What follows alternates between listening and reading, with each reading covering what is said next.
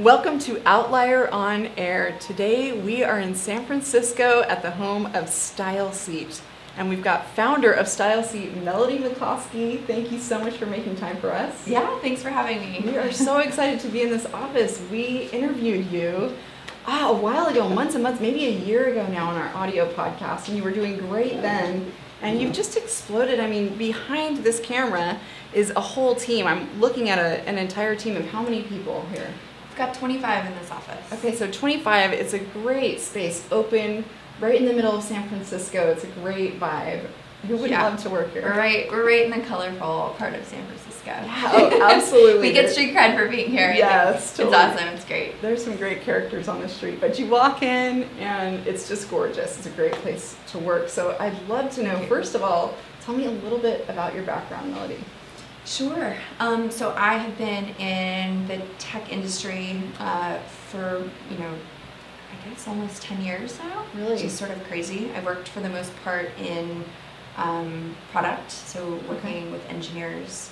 Before this, I was at Current TV, which is a television network that was started by Gore. I was brought in to help them figure out their online video strategy and how they're going to monetize and all the fun product details around taking television content and putting it on the internet, which was really fun. Okay. And then while I was there, I decided to start StyleSeat and kind of went right into that.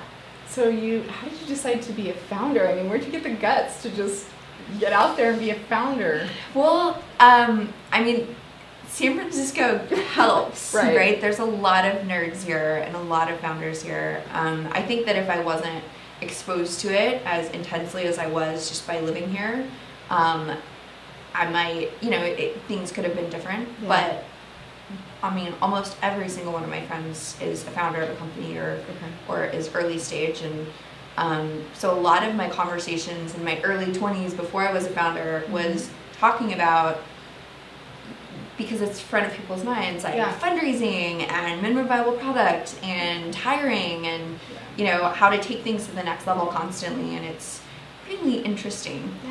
I think technology is the most extensible and scalable thing that you can leverage to build almost any type of idea, and so it's pretty interesting industry, I think. So you're just immersed in it, and you have the resources. I mean, it's amazing the resources that are accessible just by being here and just being integrated into kind of the startup culture. Yes. How did you make that leap into your startup, and was it just a success? I mean, how did you get the funding? Oh yeah, day one it was a success. It's just been great, easy. No, so I guess I sat on the idea for a couple of years. To me, the idea of StyleSeat was so obvious and something that was so needed that I kept thinking, well, I want to do this, but someone smarter than me is probably already working on it, or I really want to do this, but it's going to be hard, and I bet there's at least 3 companies that are being started that are similar, and got to a point where I was just so obsessed with the idea that the excuses started to fade away. It was like I'm more obsessed and I feel more of a desire to do this than fear of failure. And when I realized I literally woke up and had that thought, I actually don't care if this doesn't succeed anymore, I have to do it. I can't live and not do this. And that's what they say. They say some entrepreneurs say, don't be an entrepreneur unless you just have to, unless you just can't not do it, right? I mean, there are some dark times. It's not an easy thing to do. It's incredibly hard, both physically and emotionally, but it's also really rewarding. So tell me a little bit about StyleSeat, just for those who haven't seen you. You've been interviewed by some great entities besides us, but I'd love to know, give us a little rundown on what StyleSeat is. Sure. So we are the largest and fastest growing marketplace in the beauty services industry. So it's really 2 things. One, we're a business platform and a tool for hairstylists and salons to better run and grow their business. We grow their revenue on average 70% in the first year just by making things run more smoothly. And then on the other end, because we have 250,000 businesses in 15,000 cities in the US, we're a great resource to discover, book, and pay for beauty appointments online or from your phone. So if let's say I've just graduated from beauty school, and whatever my specialty is, can I is it a SaaS type of a thing where I can just sign up on StyleSeat, I can have my portfolio and book appointments on StyleSeat? Is that how it works? We're actually free. So oh, really? yes, we want to be helpful for any player in the beauty space. So whether you're a brand new student or you're a stylist that's doing incredibly well, or you're a high-end celebrity stylist, Rodney Cutler in New York, for example, is on StyleSeat. Okay. We have free tools for you. So it could be just a free website to help you build buzz and grow your business and grow your online community, or we can run your entire business soup to nuts for free. Really? You know, we do accounting, everything. Yes, we help you with your taxes and with all your finances and payments and all that stuff. Oh, excellent. So how do you monetize that?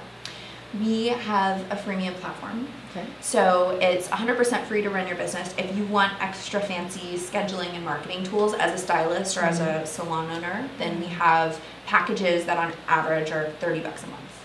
Okay, excellent. So you can just get started for free and kind of merge into it. Exactly. So tell me about how big StyleSeat has gotten, because of course the power with a platform like that is the number of users, really, right? So tell me, how expansive is it? Yeah, so there's 3 million people that use StyleSeat today. As I mentioned, we have hundreds of thousands of stylists and salons that are using it.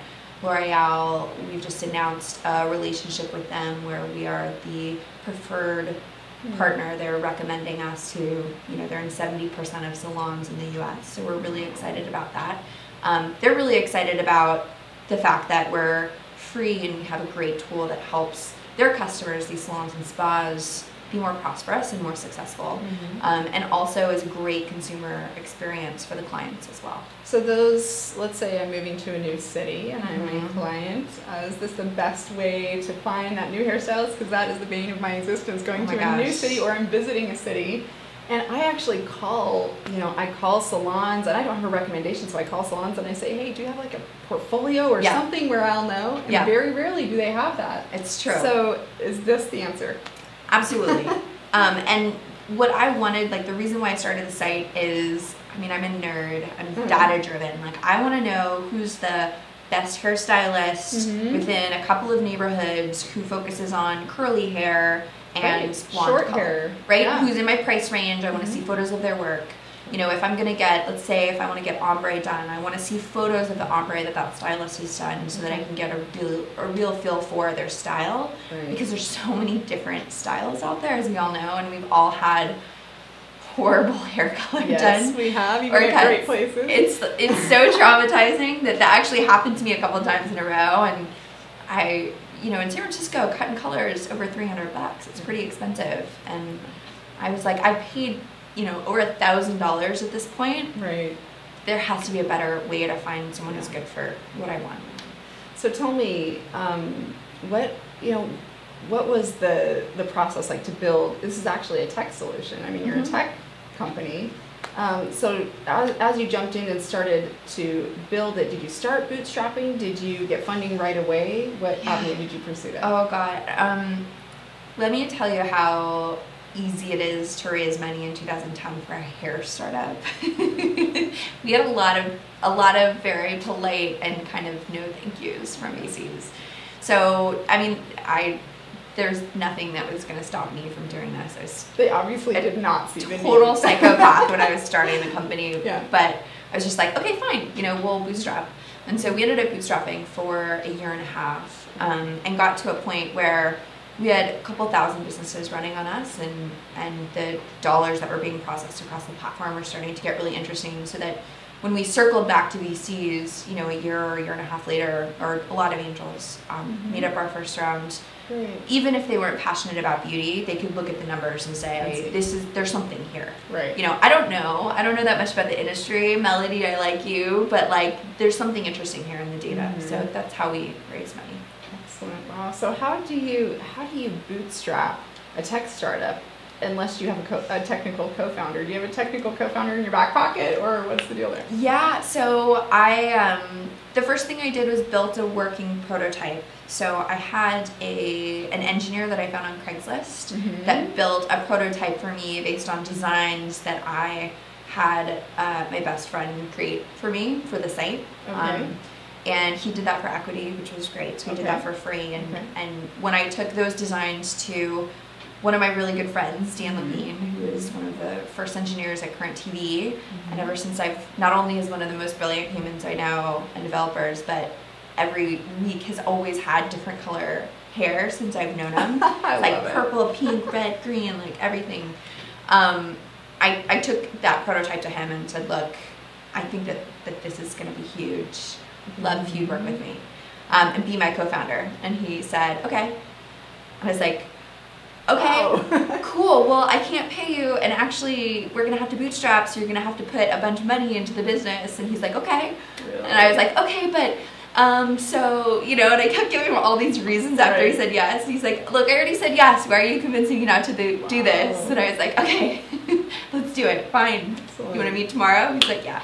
Excellent. So it was really, that part of it was easy because we just have always had a great working relationship. We worked pretty closely at Current. Yeah, okay. And he's brilliant. So he pretty much built all of StyleSeat for the first year and a half. That's amazing. So how long has StyleSeat been operational then? We've been live for 3.5 years. 3.5 years. Which makes us like an old granny in startup years. In San Francisco. Yeah. So since then, since that bit of funding that you got, have you raised another round, or did you get profitable from there? Or yeah, we've raised a total of 14 million.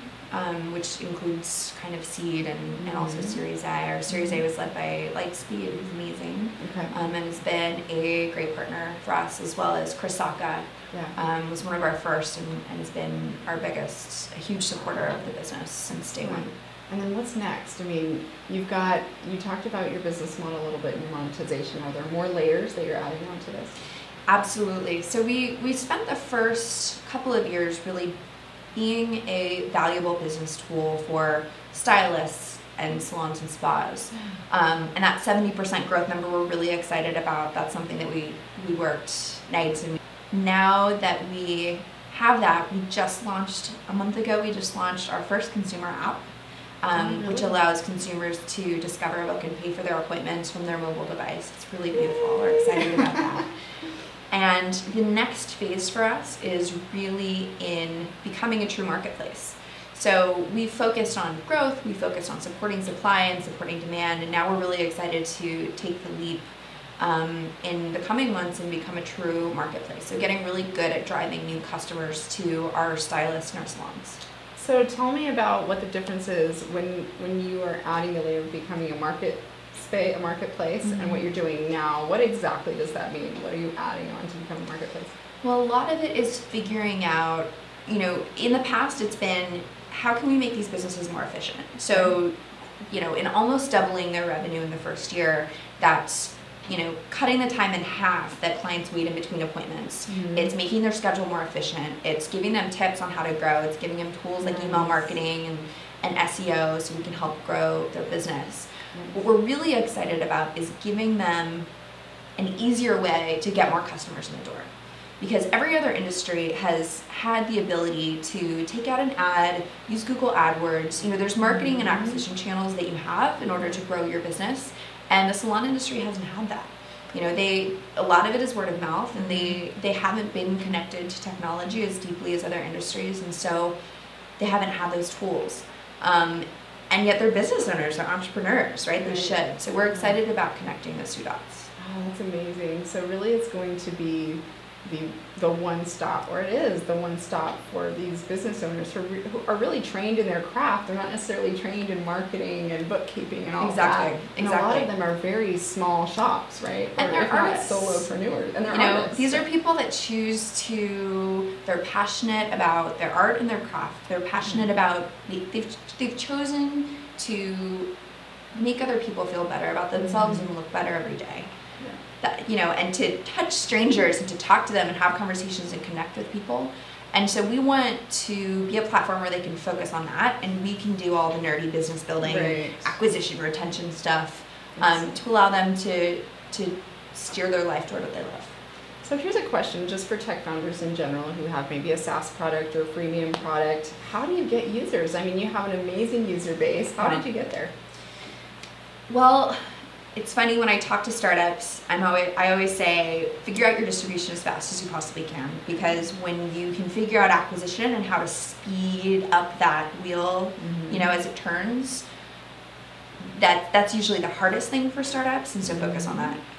We did not. We actually tried a lot of distribution channels, and we found overwhelmingly, when you think about it, it makes sense that word of mouth is by far the best source of new business for us. So especially on the stylist side, stylists talk to each other, they're very social, and when you can get a brand new stylist to somehow find out about you, sign up, get their entire business set up with really easy, simple product and onboarding, and you can effectively grow their business in a short period of time, they're going to tell 5 people. Yes. You know, they're going to go back to their salon, they're going to say, I tried out this new product, I've already gotten new clients, and we've found by far, I mean, we've tried everything, that is an incredibly rich source of new businesses for us, and those businesses are, because a friend is telling them, and it's because it's helped that friend, they're high quality users when they sign up. So that's been exciting for us. So then what do you do on your end for marketing that? Do you get to sit back and say, wow, word of mouth is working, all of these users, fantastic? Or what happens is those users come on and then they say, great, I'm glad that you can do these things, we want you to do more things, and then we want you to do more and more. And so we focus more on, you know, better supporting our users and improving the product, and that has increased our virality and our K factor, actually. Yeah. So it seems counterintuitive, but for us it's been the best. And now that we've got, you know, we're starting to get to that point of critical mass. Yeah. Now as we start to focus on adding more customers to the platform, and you know, which also grows the businesses of our businesses, grows their bottom line. Then they're telling more people, and then those clients are loving it, and they're telling more people, and so you start to see network effects, and we're seeing that in a lot of cities already. Very, very cool. Well, I'd love to ask a little bit more about you and kind of this journey through this, because this really is, am I right in saying that this is really your first startup? Yes. That's amazing. I mean, how many successful startups have I seen that this is their first startup? Not very many. I don't know if I can think of one. I mean, do you feel like that is charmed, or do you feel like you had the experience that you need? What do you attribute that success to? I mean, I think part of it is just not. It's a hard question to answer. I had a lot of good mentors when I first started my business. You know, my first mentor was Garrett Camp, who's amazing and has started a bunch of companies. He now has an incubator. My second mentor and investor in the business was Charles Kalanick, who started Uber. And I think what I learned from those two people, you know, Chris was in the mix at that time. It was a good crew that I was surrounded by, who taught me lessons like never give up. You know, you have to live in the future. Even though everyone's telling you no now, you have no business starting this company. There's no reason why anyone should write you any checks. Prove them wrong. Go do it. You know, figure out what you need to do and go execute, and don't come back until you do it. And don't whine about it or cry about it. Like, if you want to do something great, it's really hard. And I think when you're focusing on that, and when you're doing that, and when you're focused on every single task, you know, as much as you have intense focus on it, then it becomes easy. You wake up, and instead of saying like, I want to build a great company today, you say, okay, today I have to recruit a technical co-founder. Today I have to launch my product. Today I have to hire, you know, a couple of engineers. And then it just becomes, and every bit of traction you get, the boulder starts to roll a little bit faster and faster, and your tasks, the magnitude of the task that you have to do every day changes, but the attitude and the way you attack it is the same. Right. So I'm definitely attribute my sort of crew at the beginning of the business to teaching me that attitude and how to attack problems. Wow. So you talked a little bit before about how difficult it is, and you just said, you know, be prepared not to whine, by the way, and cry about it, but there are times where it is just hard. You're crying in your closet. I mean, it's dark. There are dark times. Yes. Can you share one of those times with us that you've been through? Oh my God. I mean, there's so many. It just blurs into a crazy, ridiculous, I mean, it's, you know, I think as entrepreneurs, we look at this and we say, wow, I mean, she's charmed. Yeah. Oh my gosh, charmed, please. No, we were like the black sheep of startup when we were first starting out. Like, lady founder, just not like other founders, especially that investors were used to seeing in an industry that a lot of guys in tech didn't get. They're not passionate about beauty. They don't know how much their wives or girlfriends spend on beauty because it's part of the mystery. And they, what percent of VCs are bald? It's like double-digit percents, right? So it's not even on the radar. They're like, I cut my own hair, and everyone's like, we know. And so we definitely weren't charmed. I would say having a co-founder you have a great relationship with. I mean, Dan is like my brother, my best friend. From day one, our first conversations were, what kind of life do you want to lead? What do you want to get out of this company? What are you looking for in terms of, like, in 5 years, what do we want to look back and see? Let's start with that. And because we've been so aligned on that vision, every time there's conflict or shit gets hard or, like, if I have to cry, I go into a room and I can totally cry in front of him, and then he just pumps me back up, and then we, like, get back into the room and, like, finish the day.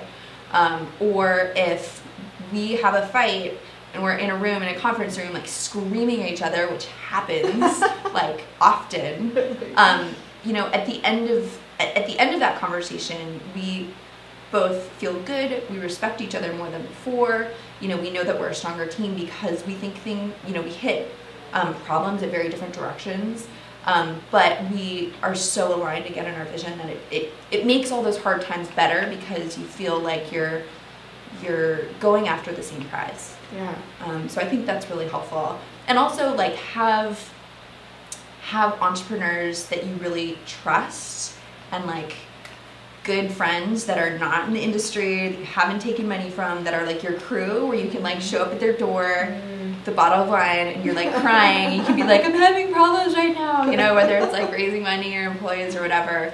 I think it's important to have that outlet, because it's harder to have that, especially as your team grows and as your business grows, and people look to you to sort of,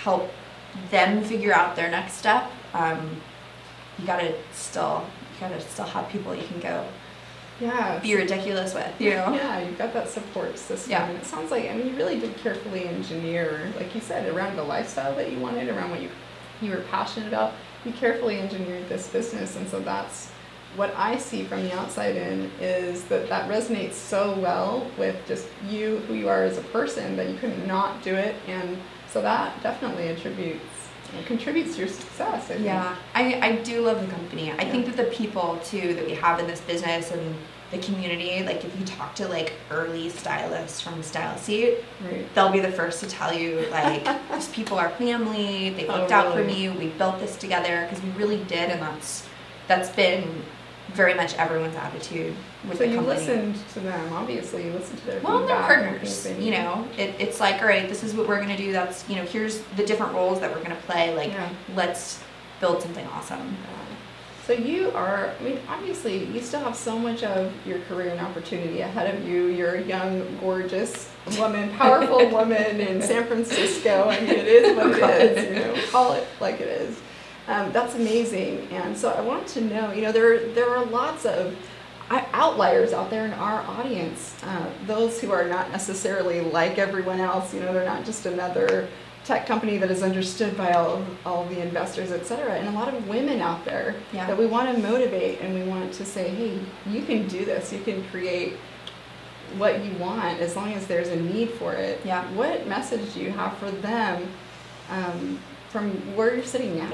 Don't let what's out there or any rules stop you from doing what you want to do. I love that message, because it's something that I hear over and over again, just talking to the number of entrepreneurs that we do, is that fear is really a huge part of what holds people back. Yeah. It's really their own insecurities. And I think many of us think, well, to run a business, especially of this scale, we need to know everything about business, about Oh, I totally thought the same thing. About employees, about all that stuff. I totally thought the same thing. And I thought that everyone who ever started a company was a genius. Yeah. And, like, from Harvard, Stanford, and they're just born to do it. And, like, how can I even think that I deserve to be, at the table? And I read this quote that says, I mean, it's probably so cheesy, but really resonated with me, which is, you know, you don't regret the things, you know, what is it? Oh my God, I'm totally butchering it. It's, you regret the things you don't do, not the things you do. And so I realized, you know, I read that quote, I remember reading it in the morning over coffee, and I realized, you know what, if I don't do this, I'm actually going, if someone comes out with StyleSeat like company in 6 months, I'm gonna freak out. Like, I'm gonna be so mad because I'm obsessed with this. Yeah. And I'm actually, I would be more mad at that moment than if I failed and everyone knew I was a failure. And also, you know, I didn't start out to build a big, giant company. Like, that was the dream. But I started out working with the most awesome people I know, learning every single day, you know, every single month it was like, all right, let's see if we can grow 50% this month from last month. Okay, let's see if we can do it again. Okay, we did it, let's see if we can do it again. Yeah. Let's see if now we can add these features and that features. And when you wake up and you say, I want to do this specific thing or that specific thing, instead of waking up and saying like, I want to build the biggest company, it becomes less scary. Right? It's attainable. Digest it a bit at a time. Yeah. So who did you lean on for those resources, for the aspects really of the cut and dry business that you didn't know how to do? I have always, since the beginning of the business, had a mentor that I relied on pretty heavily for what I needed at the time. So like before I'd started the company, it was Garrett, where I'm like, I want to start a company. And he's like, great, do the market research. Oh, yeah, of course. You know, and then I'd go off for a couple of months and do that and come back to him and say, here's the market research. He goes, great. Build a pitch deck so you can communicate it to people. Just like basic stuff, but really helpful, you know, things that you don't know until you do it. And then after we had gotten up and off the ground and we had launched, I worked really closely with Travis Kalanick. I mean, he worked kind of 3 days a week full time for like 6 months, helping me figure out the pitch deck and refine and finesse it and figure out all of the business models and the analytics and how the back end would work in kind of these complex ways, and like the business structure and the economics and the mechanics of, you know, the first time we went out for fundraising, he pretty much done all of those intros and he put his name on the line for me because he said, look, I think that she's a true entrepreneur. That was what I needed at the time. And then from there it was another woman, Jenny Lefcourt, that was helping me with a lot of the business and kind of scaling and partnerships type of thing. And then you know, now I rely more on my board. So Chris Slavko is a huge resource for me. Justin Caldbeck is another one where I'm talking to these guys every day, but it's things like recruiting, you know, building up an executive team, which we've done over the past year, or figuring out huge partnerships like the L'Oreal deal, or figuring out a lot of the secret stuff that we're going to be launching over the next year. Yeah, I think mentorship is so huge, and obviously with where you're situated and the associations you have and what you've done before, you just had a great suite of mentors to pull from. Yeah, don't be afraid to ask people for help, and to ruthlessly seek those really smart people out, because you know, you can do things in half the time or in a fraction of the time and way better with someone who's just done it so many times than doing it on your own. Yeah. And I see so many, especially women, who are like, I don't want to rely on people, you know, I want to prove myself and get credibility, which I love to death. Yes. But so many times I'm like, girl, like this stuff is, you know, so many thousands of people have done this successfully. Let me hold on a second. Let me just give you all my documents, and you know what I mean. Like, I think it's really important both to reach out and ask for help from people, and also to give help to other people, because it's all an ecosystem. Yeah, great point. Because the entrepreneurial community is very giving, honestly, absolutely, from what I've seen. So what really has been your most rewarding moment, if you can define one of this whole journey for you? There's a few. I think, you know, we did a meetup in Chicago, so we're going to be doing more stuff in Chicago over the coming months. But a little bit ago, we went to a meetup and all these stylists came. They're amazing. We had champagne. They're like, first of all, the most fun people in the world. Second of all, you know, a woman came up to me and grabbed my arm and started crying and said, you know, I've been in this industry for 10 years and I haven't been able to do it full time except for when I started StyleSeat, because I have a family and I have to support them, and I've always had another part-time job, and this is what I love to do, this is what I want my life to be around, and I haven't been able to do that full time until I started using your business tools. And that to me was like, this is real, this isn't just me and Dan like nerding out, 7 days a week and like, till midnight or 1 a.m. This is actually affecting people. There've been a couple of moments like that where it's like, wow, okay. Yeah, that hunch that crazy. You had, that need that you saw that came to life, and you saw that it actually changed someone's life. I mean, what is better than that? It's crazy. That's awesome. It's crazy. Wonderful.